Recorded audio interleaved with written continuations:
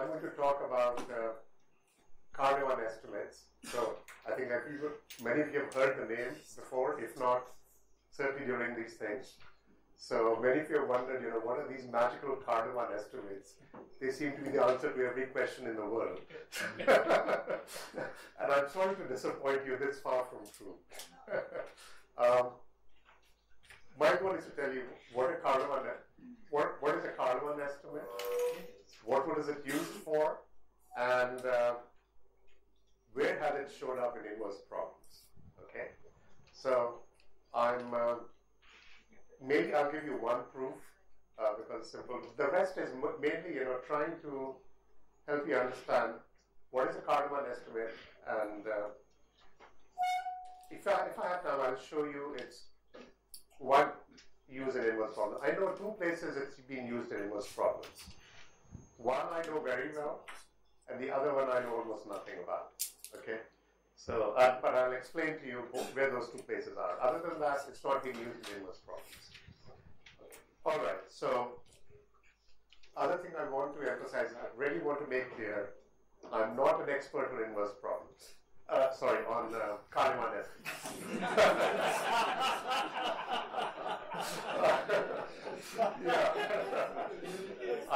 So if there is an expert here on Carleman estimates, please, bear with me. I'm not an expert on Carleman estimates.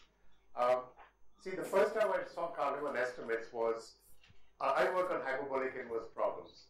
There is a very famous result for hyperbolic inverse problems due to Bogib and Klebanov in 1981.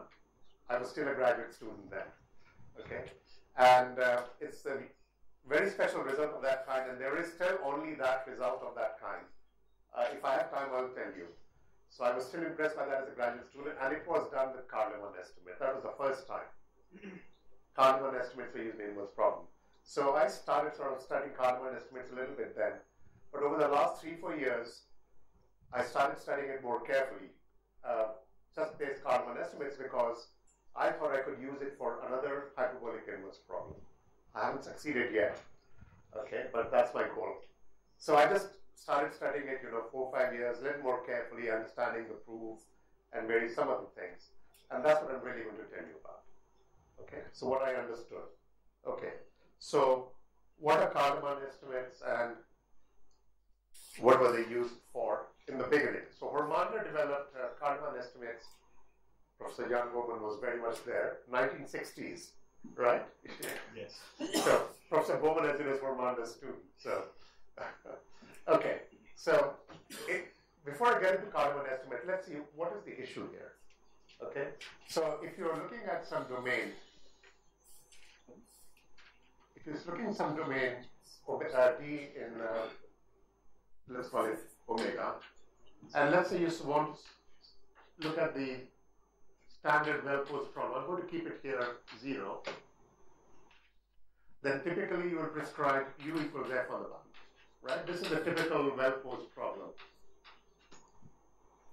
Okay? And there is existence, uniqueness, stability, whatever you want to know. But typically what happens is, say, if you're trying to do one of these inverse problems, or even actually just forward problem, you do not have information about the solution on all parts of the boundary. Right? So let's say you could only measure information only on this part of the boundary. Let's call it gamma. So, Laplacian U is 0 in the region. U is F, not on this, but on gamma. Okay? This is very little information. You cannot, there are many solutions of this problem then. Okay? But since you can measure here, so not only can you get U, you can also get the normal. Suppose someone gives you the normal derivative.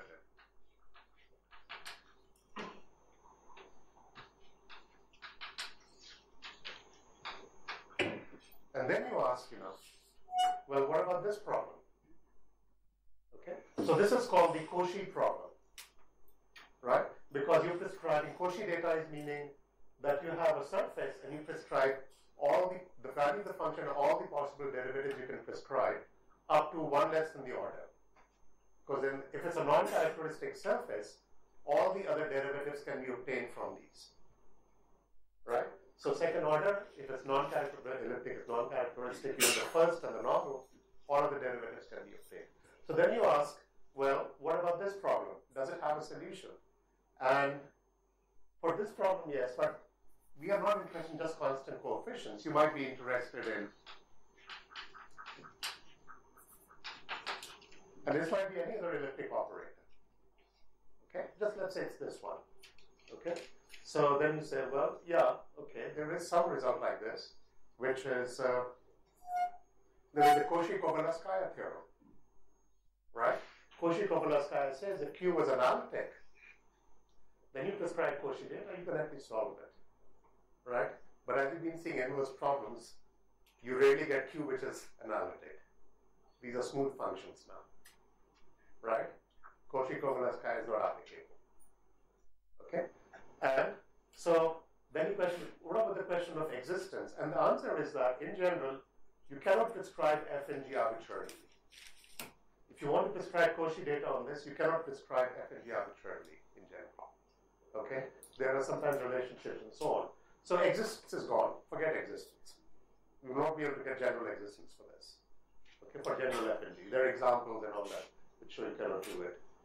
But okay, this came from a real problem, so I know there is a solution to this problem. I measured it. It's coming from a real problem. So then the next question you ask is, okay, given this F and G, I know there is a solution. Is that the only solution? So that is the question we are trying to answer here. I have a domain omega, say an elliptic problem. You prescribe, instead of the whole boundary, you prescribe U on the boundary. But to compensate for this, you also prescribe the normal derivative. And then you ask, if it has a solution, is it unique?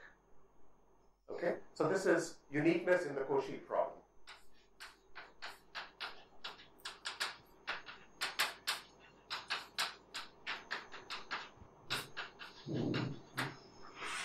Okay? So uniqueness question is, basically you're asking, if this is 0, here, is it 0 inside? That's really what you're asking. Okay, because that's uniqueness. Okay. But this is the elliptic case. Let me give you an example of a hyperbolic problem. Okay. Typical hyperbolic initial boundary value problem. You have a domain omega. So this is space and time. Okay, this is space, this is time. Think of it like a disk or whatever. It doesn't matter what it is. Okay. And this is the space-time cylinder.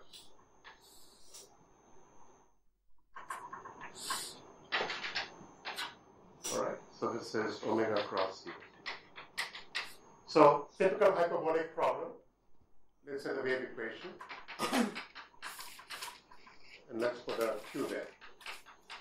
I mean, it doesn't have to have a constant principal order. I mean, you can put anything you like, okay, in this whole domain here.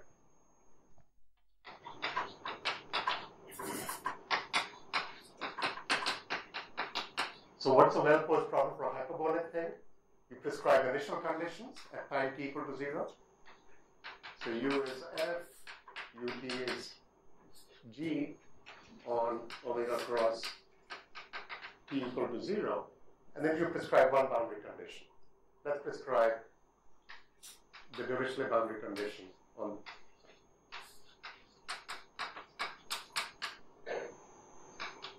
Right, that's a typical well-posed initial boundary value problem. Hyperbolic equation, assuming matching conditions and all that stuff, you know, it has a unique solution. Solution depends continuously and all that stuff. Okay?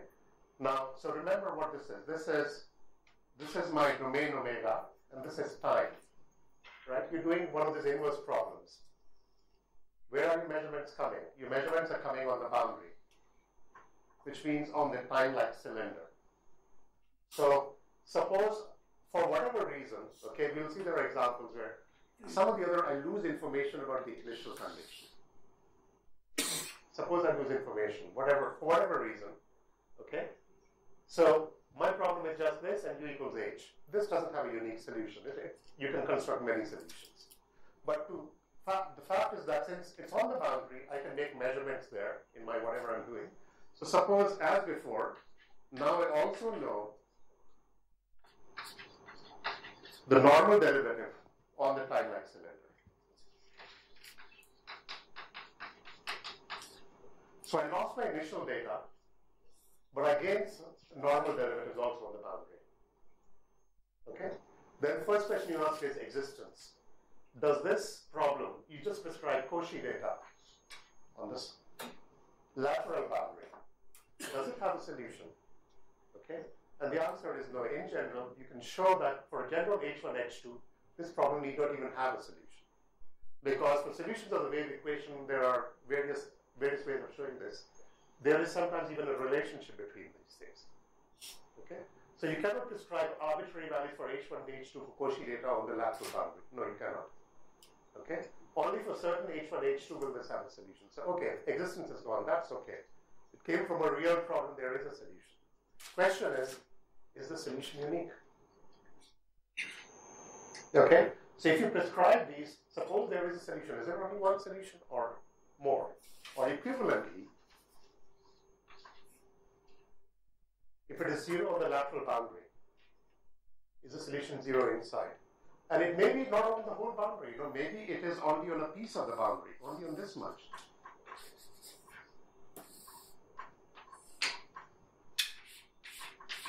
So it may be just on a piece of this.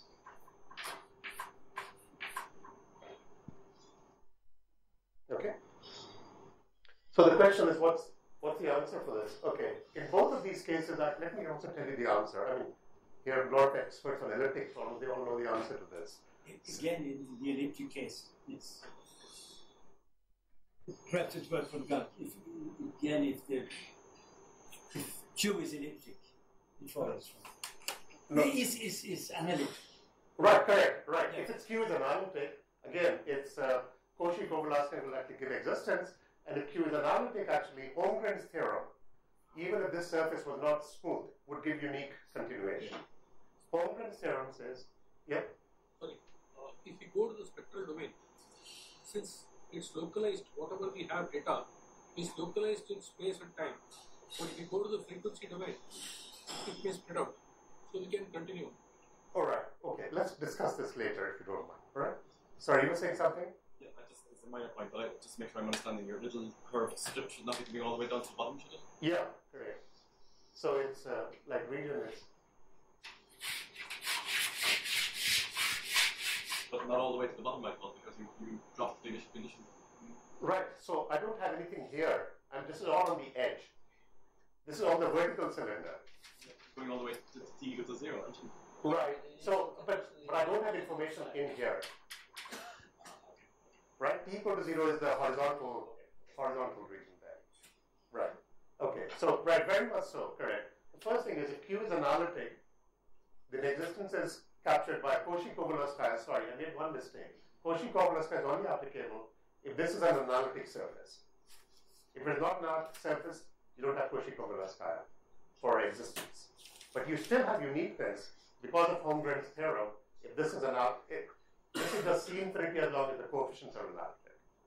But our situation is I'm going to assume my coefficients are C infinity, let's say, and my surface is some C infinity function. Okay, you're right. Sorry, that needs to be corrected. What's the result in the elliptic case? There are various ways of doing it, but the answer is that if u and delta nu are 0, then it's actually 0 here, everywhere. Okay, there is unique continuation for any elliptic problem. The question is, how would you prove this? Second order. Sorry? Only for second order. Oh, right, okay, I don't know. Okay, this is one very important. Right, very important caveat. My knowledge of Carleman estimates and everything is limited to second order equations. I'm going to tell you only for second order. Right? Everything I say is for second order. Uniqueness of continuation is true for second order elliptic, but you can have nice first order elliptic equation with compactly supported solution. Alright? Okay. So it's only second order. Okay, sorry. I only know the second order theory. Carleman estimates are actually there for higher order operators also. But I don't know that theory that well. Okay. So everything I'm going to say is for second order. Right. Okay, so in this case, what about in this case, for the hyperbolic case? The answer is that the solution is 0.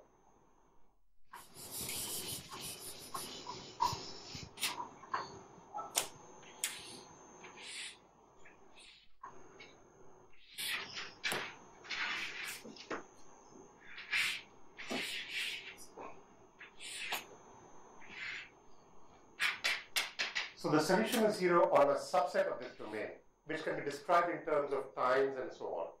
Okay, let's see if I can write down the exact description. I wrote it carefully.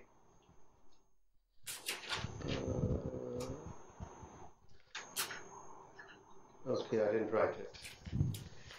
It'll take me a few minutes to reconstruct it. I'll skip that. But it's basically related to travel time and how fast things travel and stuff. And I want to say it's 0 on, basically it's like this. If you have a flat thing, then let's see, how do you say this? Right, you sort of you go in like this much, like it's sort of like this. You go in, you go like this much. So if you know up till here, you can go this far and recover. Roughly, that's the argument for the hyperbolic. So this is vertical, and that's what you can do for the hyperbolic case. So you cannot get to the whole domain unless your time is big enough. See, then you do this, so then it overlaps. So in particular, you can recover everything up to here also. And the moment you have initial data now and one boundary data, you get everything. Is it a region that you can fill by non-characteristic surfaces? Is that the reason? No, right, actually, so Tataru's theorem now says that you can fill it up by non-characteristic surfaces. Exactly. Right. Exactly that. So if you have a hyperbolic thing, if it's very short, then basically it's a region like this that you can recover. And if it's very long, then because of the overlap, you then get initial data, and then because of initial data, you can go all the way up and down, fill the whole thing. Okay, so that's the hyperbolic story. Okay, so question is, how was this result proved? First, I don't know how it was. Probably it was Hermanda's. There are many proofs for this result. I don't know if it was first time it was done with Carleman estimates or with some other way. So I think Almagren proved first. Who, sorry? Almagren. Almagren proved. And what method did he use for that? Not Carleman estimate. Not so, some other method. Okay. Which year was that, you know? 50 around between 50s. Okay. Now, so whatever, I mean, this is, okay, by the way, what is my knowledge on Carleman estimates based on? Two things. I have only two sources that I've used. One is there's this wonderful book by Hormander, right? The book from the 1960s. There's a whole chapter on Carleman estimates where the whole thing is developed very well.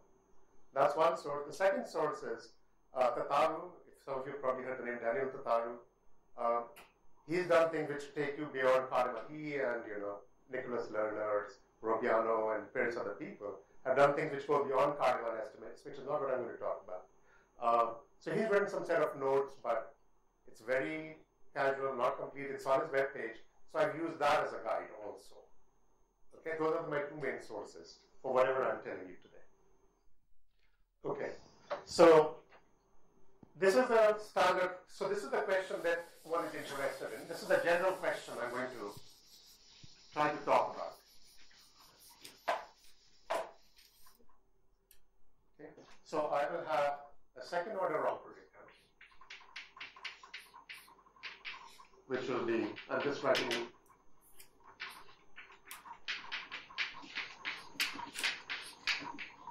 okay, plus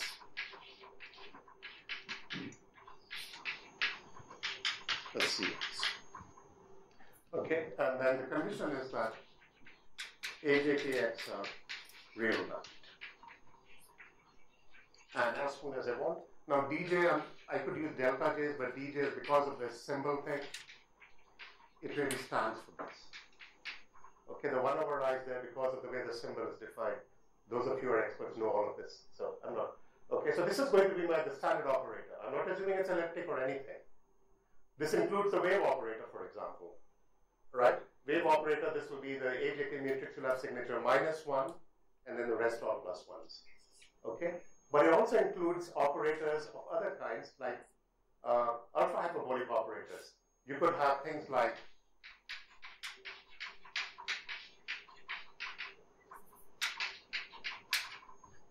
operators like this, right? Carleman estimates actually become interesting, according to me, when the operator is not elliptic. The elliptic stand is, for Carleman states, as far as I understand, is fairly simple. Like the consequences. It's the interesting things happen when the operator is not elliptic, when there are arrays and characteristics, and then that interesting things happen. All right? So this is the situation I'm going to be. And let's see. So the typical question I'm going to have is, you have a region omega, okay, and you're looking at q equal to 0 in omega.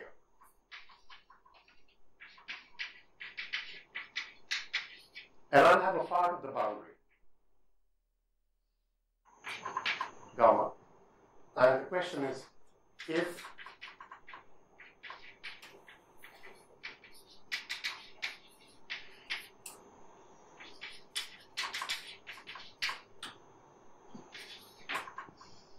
is u, so u is 0, un is 0 here.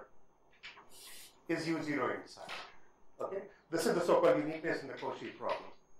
People do a different, by the way, this also includes the hyperbolic case I talked about. Because what is your domain there?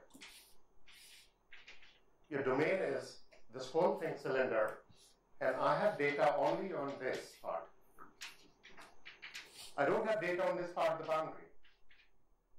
This is part of the boundary, by the way. I don't have data there. I only have data on a part of the boundary. Okay, so a hyperbolic situation also fits into this. You can think of this as being that situation. Okay, now people study this, they don't study it in this fashion. This is in a very informal way. So this is always going to be non-characteristic. It's a non-characteristic surface. So if you know u and un and pu is known there, you can recover all the derivatives of q on that. And once you recover all the derivatives, let's say you can make a sort of a smooth continuation of the zero function. If the two derivatives are, these two derivatives are 0, pu is 0, all the derivatives are 0 there. Right? Because it's non-characteristic, you can compute all of them. So you can think of this as basically making u equal to 0 here. And you will, because it's a smooth continuation, you will still satisfy this in the bigger set, actually. Okay? So the way the people think of the problem is, they will say, this is really the way they think about this problem. They will say, I have some domain omega. So I'm redefining omega. Pu is 0 in this whole domain. I have some surface here, gamma. U equal to 0 on this side of the surface, near this point, say. Is u equal to 0 on the other side? The so-called unique continuation art question. So u is 0 on one side of a hypersurface. Can you continue to u equal to 0 on the other side? Whereas p equal to 0 on the whole domain. Right? This is how, so this is the uniqueness in the Cauchy problem, or I'll call it unique continuation problem. Alright? Okay, now seeing him, I'm reminded of, I should be saying this one thing also. Elliptic equations have even a stronger property, a strong unique continuation property. Again, I think this is only true for second order, then I guess? Yeah. Which says that, you know, if you have, say, Laplacian u equal to 0,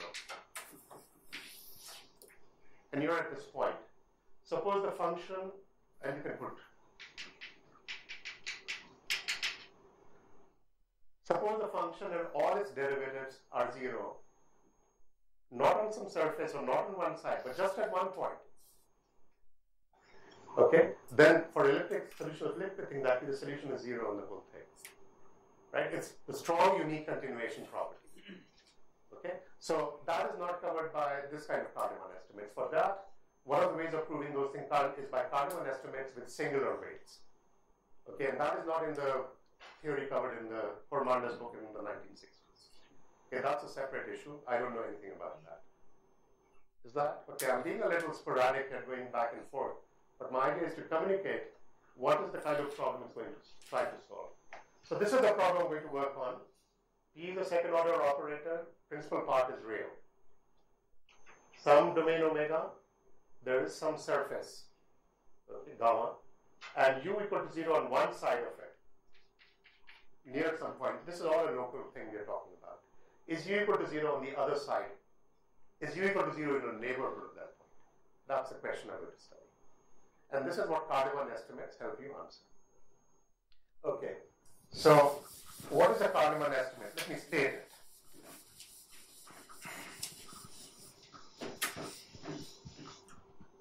So this is what a Carleman estimate looks like. I'm going to state it in a form which is not in Herman's book, but it's inherent there, and later people write it because it's useful in this form for many things. The way the Carleman is stated in Herman's book is without any boundary terms, because he assumes functions of compact support inside, and that's adequate for unique continuation. But with the boundary terms, it's more useful for many things for hyperbolic problems.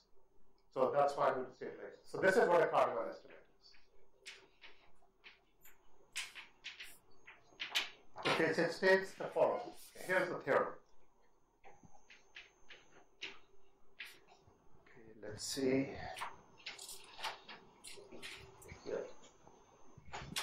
So everything is smooth, by the way, okay? I mean, it's actually true for C1 or C1 and a half or something, but I'll just do it for smooth.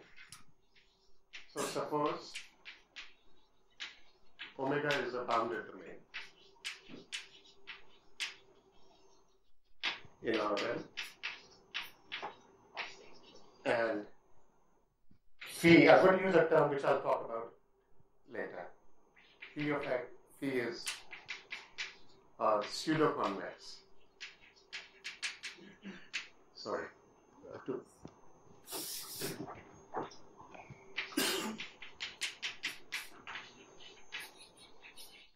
PhD of this, I'm going to not write the whole thing. Okay?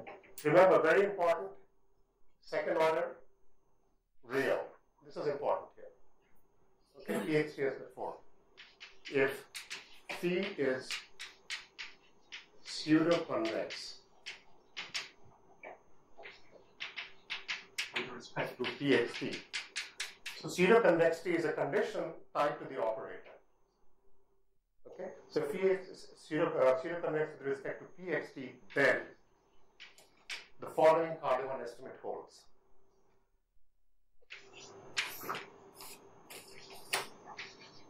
So this is what a Carleman estimate is.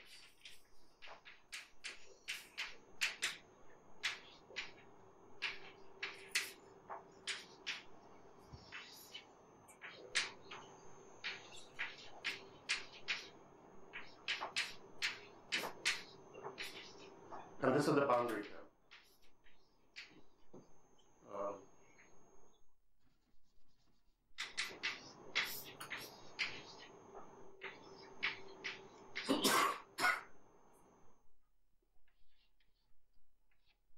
Q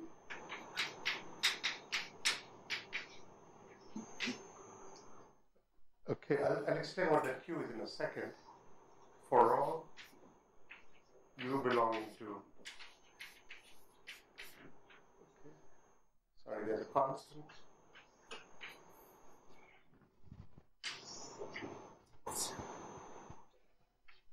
For all sigma, where C and sigma 0, they are independent of U. And this constant doesn't depend on U, and this, this whole thing is true for sigma greater than some base thing. This thing is also independent of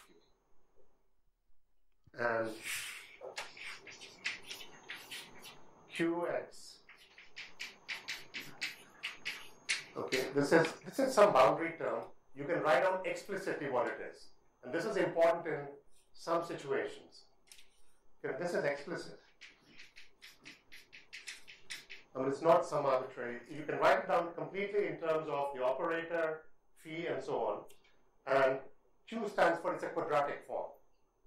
It's going to be a quadratic form in this vector, which is gradient of U and sigma U, which means that it will have terms like delta I, U, delta J, U, and then it might have terms like sigma U, delta I, U, or it might have terms like sigma squared U squared. It says quadratic form in this, not second order derivatives, but squares of first order derivatives. Okay? Most of the time it will not play any role for what I'm going to do today, but this is actually very useful for certain situations where you want to know what's happening on the boundary in the controller. Okay, and we'll see that for inverse problem, that's something you want to do. Okay, but for unique continuation, this is not really relevant. The way the Hormanda would say it was, instead of saying for all C infinity omega bar, he had C0 infinity omega bar. So the boundary terms are constant. And that's good enough for unique continuation. Okay, but if you go through his proof, actually this part is there inherent in his. So it's useful for that. So this is Carleman estimate. Let's just look at it, different pieces for it for a second, right? So here is my operator, PU, right? So, and forget about the boundary term, just okay. So PU, and it's from that, it's a second order operator. I'm estimating the gradient of U squared. It's not quite like an elliptic operator. If it was an elliptic operator, this would be like second order things here, right? But it's only going up to first order. But it's surprisingly able to do it. Okay? This is surprising, right, in general, that even for a hyperbolic operator to be able to get something like this, right? Hyperbolic operators are not like elliptic operators, right? You have the wave equation here, and you're estimating the first order and that's sort of surprising, right? But there is a price to pay for it, right? In general, it's not true, but it comes with a weight. It's the weight which is allowing you to do this, okay? And not for any arbitrary function, though. It's a function which is pseudo-convex with respect to the operator. Now, what is pseudo-convex? We will talk about it, okay? So, but I want to sort of emphasize certain features of it. So this is surprising, right? Even for a wave operator kind of thing, you're able to say this, right? We are used to saying things like this for elliptic operators, but for wave operators, but of course it's not like a standard L2 estimate, right? I mean, that would not be true.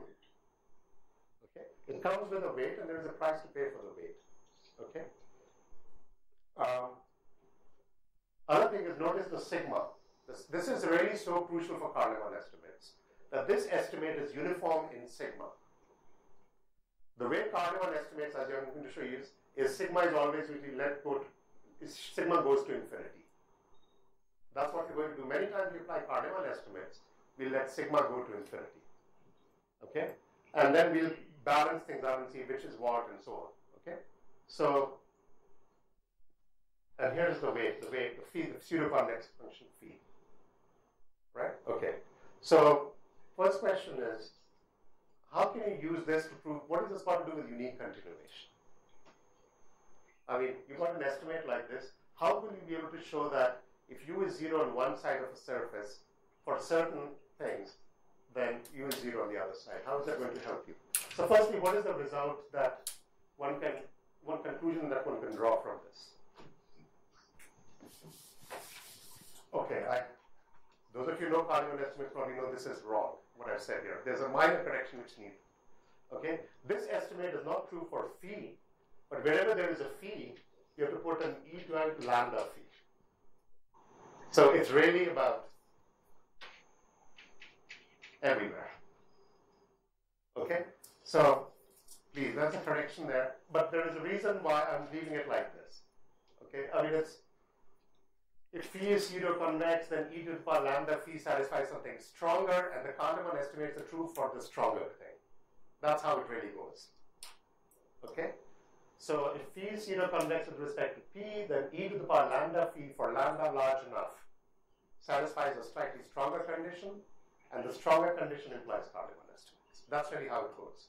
Okay? But I'm not going to do that. I'm just going to leave it like this. The important point is we are going to be working with the level surfaces of the function. And the level surfaces of phi and e to the power lambda phi are exactly the same. That's why whatever I'm going to do is not going to make a difference.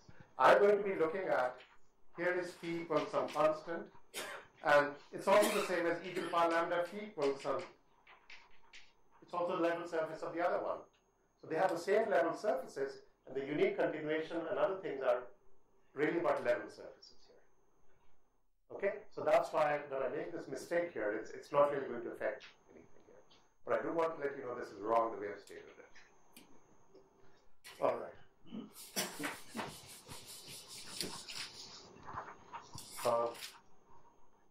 So what's the result? The result is that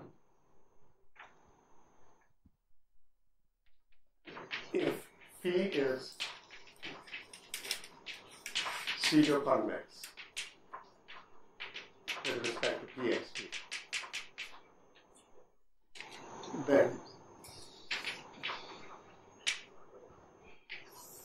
you draw the level surface, any level surface of this, pick one, okay? And you pick a point here. Let's call it A. So now this level surface, so this is phi equal, one side phi will be greater than C and one side is less than C. So let's say the way I want to do it is, okay, I'm going to stick to one way of writing it. So let me do this way.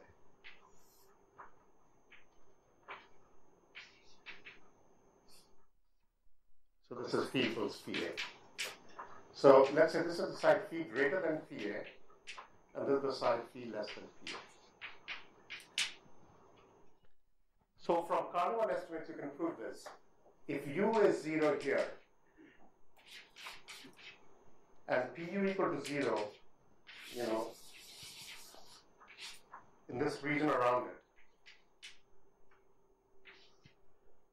it, implies U equal to 0 in a neighborhood of this. So there is unique continuation across pseudo-convex surfaces from the greater than phi A side to the less. Only one direction. This is important. You can only go from phi greater than phi A to phi less than phi A. You cannot go this way. So that's the consequence of this. So if you have a second order differential operator like that, you can find a pseudo-convex. What is pseudo-convex? I haven't yet talked about it at all. Okay, I'm going to spend a fair amount of time about it. So phi is pseudo-convex for this operator. Draw the level surface, pick a point on it. Pick the greater than phi A and less than phi A side.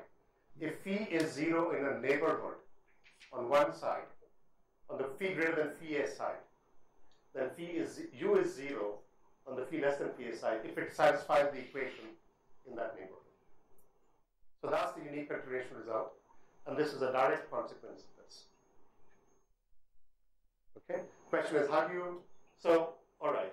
So let's look at some special cases for this, right? So what kind of functions are pseudo-convex functions for certain operators? Let's think about this for a second. Okay. If you have an elliptic operator, again second order, every smooth function whose gradient is non-zero at every point is pseudo-convex for an elliptic operator. You take any function whose gradient, which means it's a manifold at every point, the level curves. It's pseudo-convex with respect to the elliptic operator, which means for elliptic operator there is unique continuation across any surface in any direction because you can choose phi and minus phi both. Okay, so that's the reason I'm saying for second order elliptic operators there's unique continuation across any, and that's the end of the story for elliptic. So I mean that's what Carleman estimate tells you, and that's it. There's nothing very interesting or difficult or different in the sense that it's true for everything. So the story starts becoming interesting when your operator P is not elliptic. So it's the wave equation, it's the ultra-hyperbolic equation. Then the question is, what kind of surfaces are pseudo-convex surfaces for those kind of operators? Elliptic, the theory is very straightforward story, everything is pseudo-convex. Okay, so the only proof I'm going to show you is how does this imply that? And there you will see the role of sigma going to infinity. Okay, so how does this estimate prove this result? Because this is also how it is used even in inverse problems, in this same sort of idea.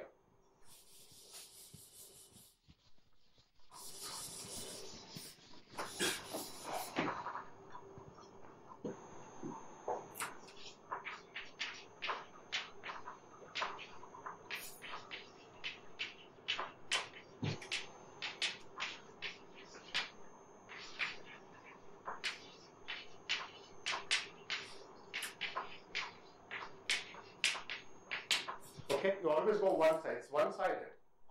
You cannot go. And especially, elliptic, it doesn't make sense. But hyperbolic, when I tell you the pseudo-convexity condition, you will see why it makes sense. Why it could not be two-sided.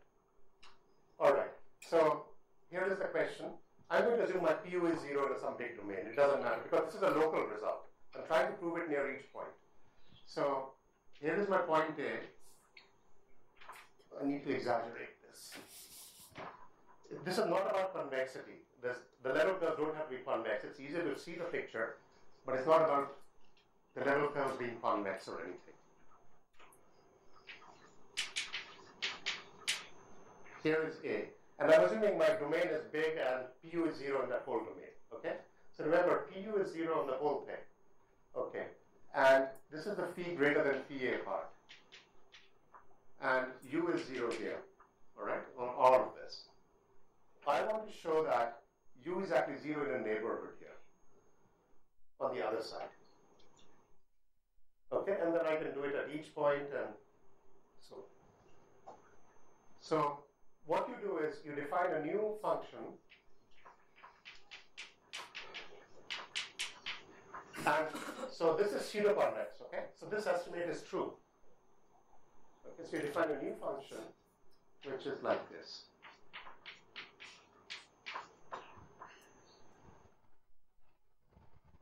Okay?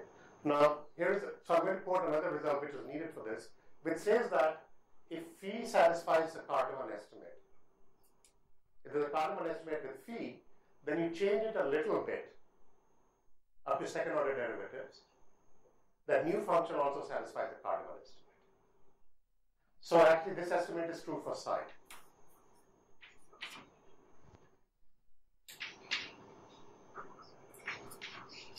So for epsilon small enough, if epsilon is small enough, this psi will also satisfy the same Carleman estimate because phi satisfies it. Right? So that's a little lemma actually, which if there is a Carleman estimate for something, then there is a Carleman estimate for a small perturbation of it, second order perturbation, meaning second order derivatives have to be small. First, 0th first and second order derivative small. Pseudo-convexity is the second order condition, like 0 first. Okay, so now let me draw the level surfaces of psi. Okay, so let's look at psi of x equals. What does that look like? How does it compare to the level surfaces of phi? Well, at A, they both agree. Okay? But what about beyond that?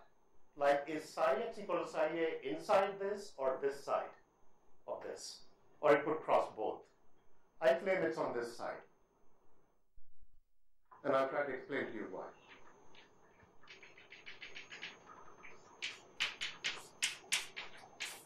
Okay? So psi of x equals psi A. Psi of A is really phi of A, right? So phi of x is, so psi of x is phi of A. So phi of x minus, so you're looking for points like this.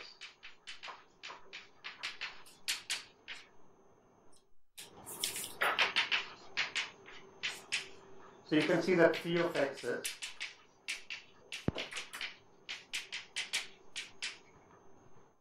so that this level surface is really about this equation, which means all the phi of x's are greater than phi A, which means this level surface is on this side. Right? Okay. So now next, let me draw a disk of radius delta. Some disk of radius delta here.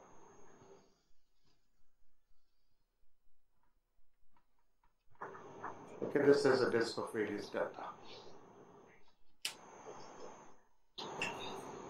Okay. All right. So now I'm going to. So this is my ball of radius delta. I'm going to apply my Carleman estimate in this region. All right. So my omega is that region. Let's look at the. So what do I want to show? I want to show that if I could show U was 0 in the whole thing, I'd be done. Wonderful. So I really want to show this side is 0. I want to show that this side is, the right hand side is 0. If I show the right hand side is 0, this is 0 and then I get my answer. It's not going to be as simple as that, but close. Okay, is the right hand side 0? Well, this is the first term. What about PU? That's 0 already, gone. So it's the boundary terms, right? What part of the boundary is this not 0?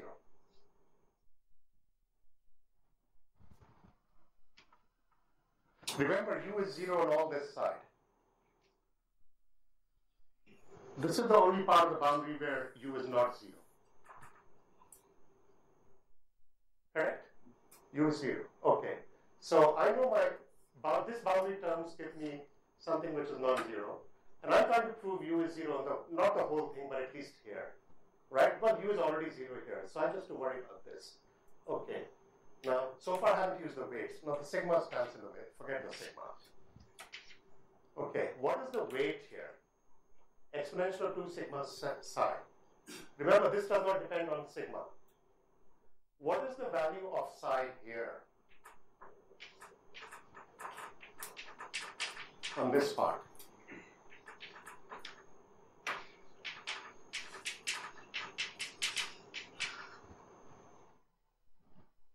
Right? So, well, this part is delta.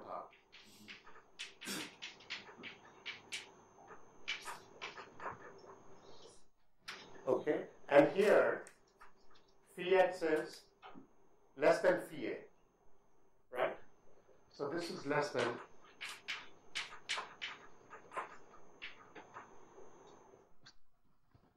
So let me just write this here.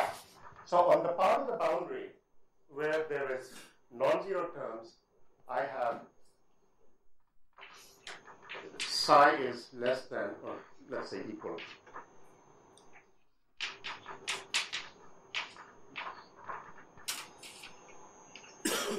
On this part of the boundary where the data is not I have boundary. Right? Okay. Now what about the value of psi here? Well, here it is exactly psi a. Correct? So in some small neighborhood of this, I can guarantee that psi is actually greater than psi a.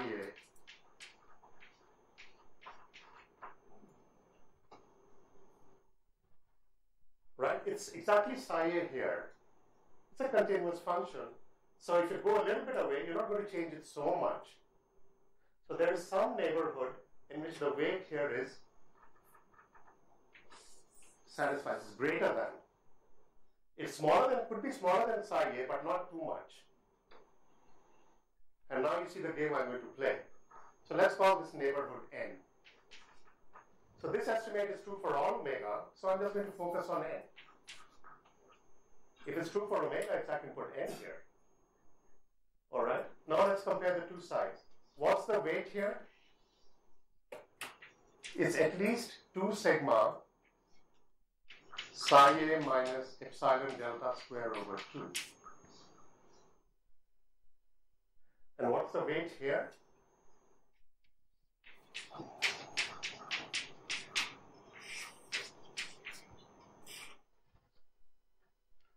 Right? This is at least that much, and that is at most that much.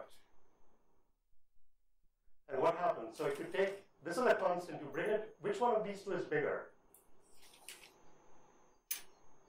You're subtracting a smaller number here compared to that.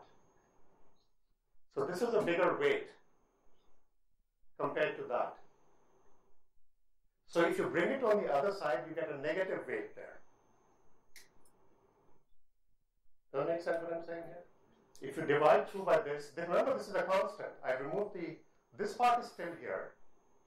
This is a constant. I bring it to the other side, it's a negative weight. And now you let sigma go to infinity. There's no sigma on this side, but this side goes to 0. So that is 0, and so this is 0 over n. Okay? So you get U is 0 in that neighborhood. So this is how Carleman estimates gives a unique continuum. Notice how important it was, the value of the weights on different parts. So I used the value, the psi was here, something, and the psi value here was bigger. This is really the story about using Carleman estimates. The part where information is known, like this was here, you want to keep the psi values big. Your Carleman weight should be big on the part where the data is given, and the part where data is unknown, your Carleman weight should be smaller. So for a given pseudo-differential operator, for a hyperbolic case, for example, there are many pseudo-convex functions. When you want to apply it, the trick is to find the right pseudo-convex function so that it is positive, it's large on the known things and small on the unknown things. You haven't told us what pseudo-convex is. Sorry? You haven't told us what pseudo-convex is. Exactly. So anyway, I just want to show you one proof. So this part, the fact that controlling the value of the Carleman weights on different parts, that's the game. You have to construct a Carleman weight, I keep calling pseudo-convex weight, which has the desired behavior. Okay, that's the crucial part here. And you notice how important it was that the constant was that this was an estimate uniform in sigma. And I'm sorry, it's almost time. Okay, and so what's the pseudo-convexity condition?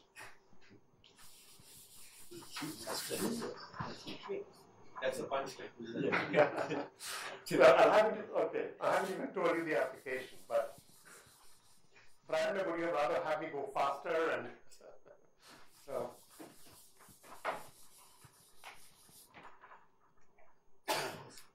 Okay, so given this, most of you know, since you all look so experts here, I'm just going to go. So here's Px. This is the symbol. The principal symbol for that is. Okay, that's the principal symbol. Associated to that, you have the bicharacteristics. Okay, hyperbolic problems, rays and bicharacteristics are crucial. So what is so these are solutions of the system of ODEs.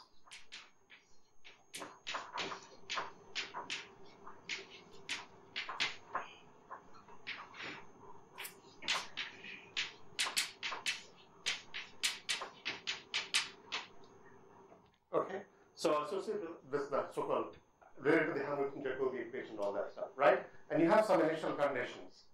X at s equal to 0 is x0, c at 0 is some c0. Okay, so these are called the bicharacteristics. They carry information for hyperbolic problems about singularities of solutions and so on. Okay, you're not interested, well, not these bicharacteristics carry, you are interested in what is called the null bicharacteristic. So you're interested in things for which this is 0 in the beginning.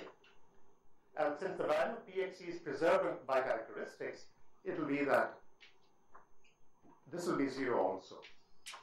So the null bicharacteristics are basically solutions of this ODE where the initial thing satisfies this. And it's the null bicharacteristics which are important for hyperbolic and carrying energy and stuff, not the general bicharacteristics. So it's null bicharacteristics. Okay, now this is a curve in xz space. Its projection onto the x space are called rays. So you have this curve xs and cs. Just the xs part of it for the null bicharacteristics are called rays. The pseudo-convexity condition is in terms of the rays. What does it say? And it's very easy to describe.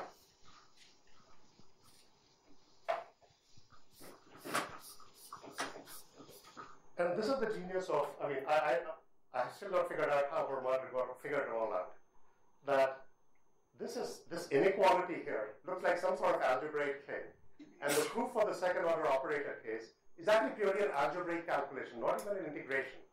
For the second order case, it's all about trying to get a positive definite quadratic form. But the interesting thing is, I don't know how Vermont saw this, but to make something positive, he's figured out a condition which is geometrical in nature. And that is the amazing part. I don't know how he was led to it, but this is the amazing part. There's a purely algebraic thing about trying to get something positive definite. And the condition that he comes up with for that thing to be positive definite is purely geometrical. Okay, what is the statement? So phi is pseudo-convex with respect to pxd if the following holds. Okay, one is, so it has to be held at every point in the domain. Okay, but what? So firstly, of course, the gradient of phi has to be non-zero at every point. Otherwise, it's not a manifold. Secondly, this is the condition. You draw the level surface.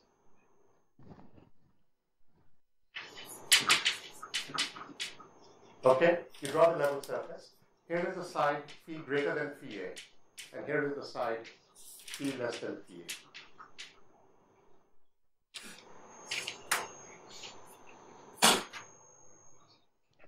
So it says the following.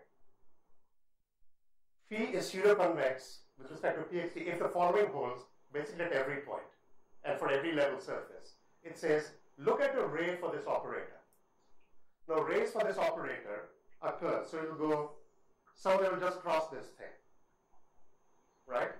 Okay? Some of them will be tangential.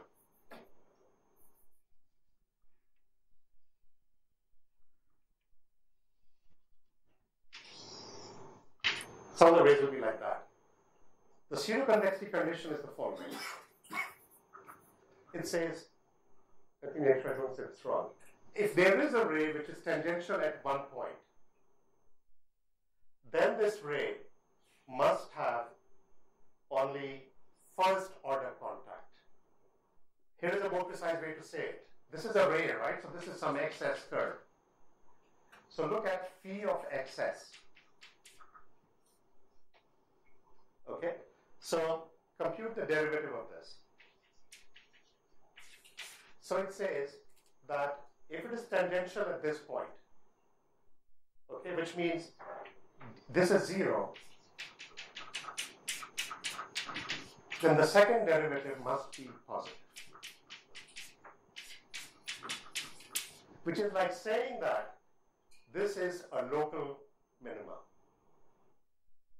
That means if there is a ray which is tangential to this level curve, then it must stay on the phi greater than phi a side.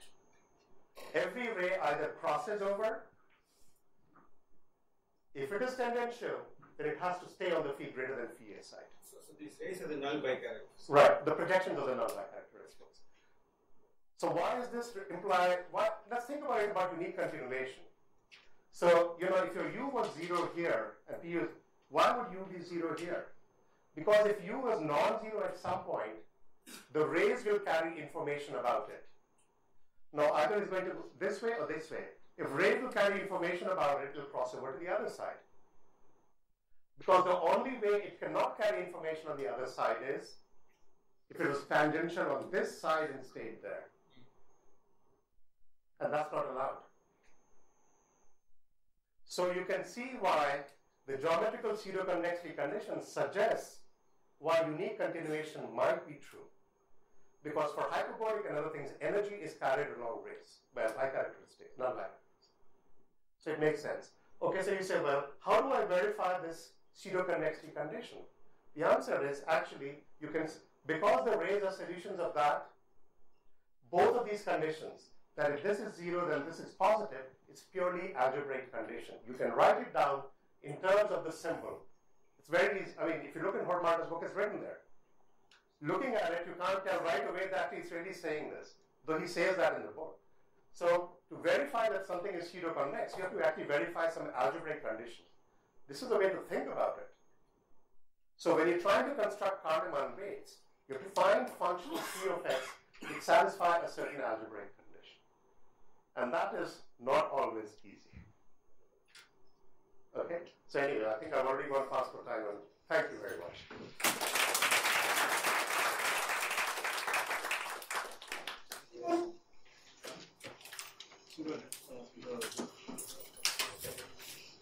The explanation, the weight it comes in the form of explosion. I mean, what is it? Just gives us the positivity or something, or does it? So no one has really given a clear explanation of why such a thing is useful for uniqueness in the quotient problem. So it's there because it's there. Okay. No one has any explanation for why such an estimate. I mean, so I haven't told you about the proof, by the way. Second order case, the proof is purely an algebraic thing, and it's just an algebraic inequality. No integration involved. You basically try to set up some things as the divergence of some expression plus a positive definite quadratic form. That's really what you're doing. The divergence of the expression gives you boundary terms, and the positive definite part will give you the left-hand side.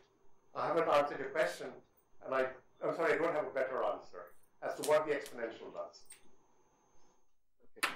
Besides the geometry of the operators, the regularity of the coefficients has no role in that constant. Right. So basically, how regular should the coefficients be? So you see, as you're doing your proof, especially for the second order case, it's an algebraic operation.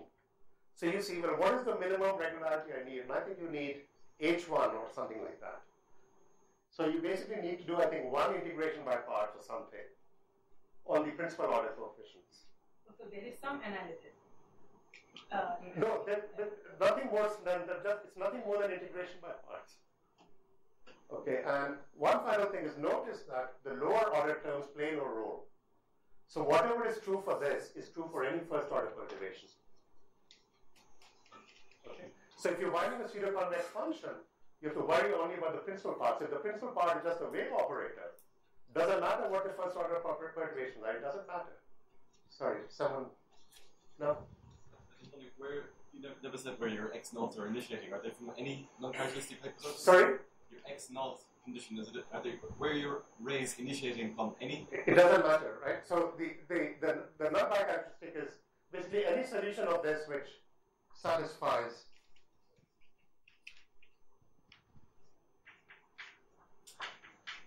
so these are any ray. Any. Look at all the family of rays. So if you have the wave equation, all 45-degree lines in xt space must satisfy. So this phi must satisfy that in relation to that. So for the wave operator, actually, this is one example of a pseudo-convex wave. This is commonly used. You can prove that this is pseudo-convex with respect to the wave operator. Okay, so many of the applications of the wave operator, this is the pseudo-convex function used. Okay, sorry for taking so long, and I hope I didn't bore anyone. But Any more questions? So, but at least this second order coefficient should be non-degenerate. Well, non-degenerate in what? Meaning it should, AJK matrix. yeah. It should be non-singular or something, at least. Let me think. I don't recall it. I'm just wondering that if it was singular at some point, meaning it's zero somewhere, or it has, something like that. then what happens? I'm not 100% sure. Okay, I think maybe you're right. Maybe. Operator, ultra hyperbolic, they're all fine. Correct, but I understand what you're saying. Right. One thing is, by the way, no, it includes right. What happens is that if you have things which are singular, this theory is not very good for you. For example, a parabolic operator. Yeah. Right. So the parabolic operator, the pseudo-convex functions are, I think, only t equals constant. So you will not get anything interesting out of it. Because for parabolic operators, the delta t has to be thought as the same order as the Laplacian, which this does not allow. So that's why this theory will not apply. And this is only for a single equation. The theory for systems is actually still not clear, I think. For Carleman estimates for systems is still not. Right, so your question, right. So the parabolic operator, it applies to that, but you'll not get anything interesting out of it. Any more questions? You had a question. No, so asking that for a given P, so what is the is there any P is guaranteed? I mean, the existence of Carleman weight, the pseudo-convex function is guaranteed. So elliptic everything is. If it's not, then I think I haven't studied, but I'm sure you can always construct. You can probably prove it that there is probably or at least one. Because, I guess, let's put it like this, you can do a change of variables, and maybe from that, I think you can prove. I'm not certain, I don't know the answer. No, yeah, you are saying, one can write the algebraic conditions with principal symbol. Correct. So looking at that... it's not such a trivial thing to look at. True, but at least you have the knowledge of the principal symbol. Right, so you can... And, but it still takes some effort, because, as I said, constructing them is non-trivial. Once you look at the condition, you will see why I say that. So. There is this notion of p-convexity. Yeah, I don't. Is it related? I don't know actually. I've heard about it 60 years ago. And this is in LP, right? So what about LP spaces? No idea. I have no idea. I really, this is about the limit of my, so as I said, I don't know about any LP things for these things. But I think that Notes has something on LP Carleman. Who's? Tatarus. Tatarus, okay. I haven't, yeah. There is much more to this. I know a little bit more. I haven't told you about inverse problems. As I said, it's been applied for two inverse problems. One is for the elliptic inverse problem, where you have partial data. There, the trick is to find so-called limiting Carleman weights, because you want phi and minus phi both to be things. And where data is given, you want phi large. Where data is not known, you want phi value small. So you have to cook up some things. So and the other one is the Bughin-Klimanov result from 81, which I'll tell some other time. So regarding that thing you mentioned just now, that phi and minus phi both has to be the for that particular application. But then but here it's a little more different. It's limiting Carleman weight, and they have something. So it's not this theory. It's something much more sophisticated. Actually, I don't even know that theory at all. Actually. But it's much harder and much more difficult. No more questions. Let's thank the speaker again.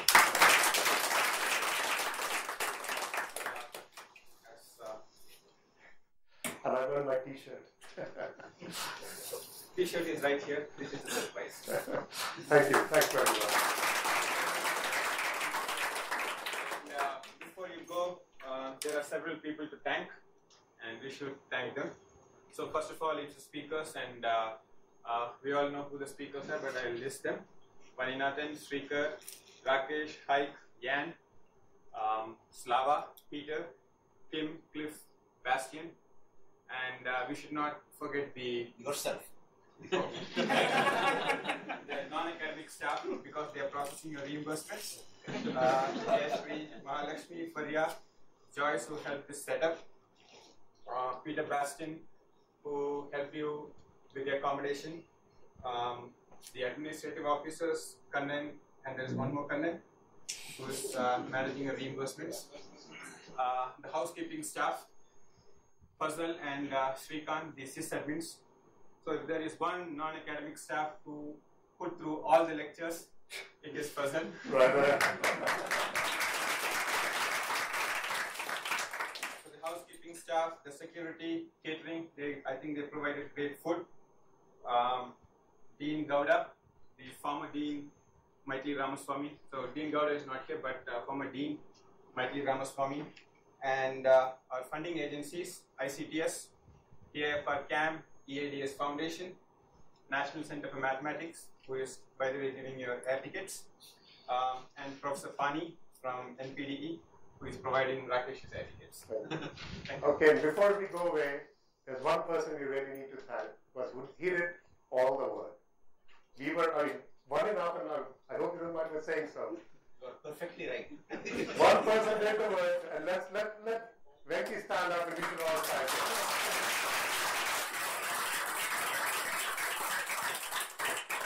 So that's it. Thank you. Thank you very much.